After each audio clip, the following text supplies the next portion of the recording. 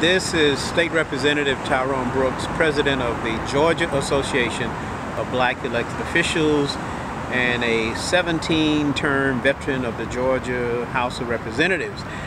I am just elated to learn that Governor Nathan Deal and the State Properties Commission and the commission that looks over all of these statues and portraits around our Capitol are going to remove Tom Watson from the front door of our Capitol, the People's House, across the street.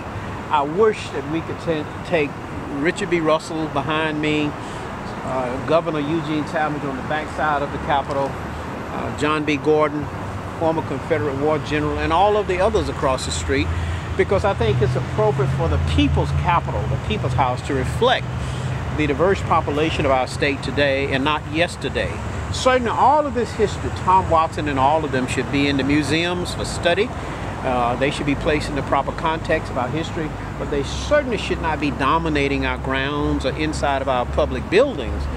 We were fortunate enough after a 20-year battle to change the state flag. We did that in 2001 with Governor Roy Barnes in office. January 31st of 2001, he signed House Bill 16 that I had to carry for almost 20 years. But Governor Nathan Deal and the Properties Commission have decided that it's time to begin to move some of these old racist artifacts from our front door and around our building. And I want to applaud the state. This is a sign of progress. It's a step in the right direction.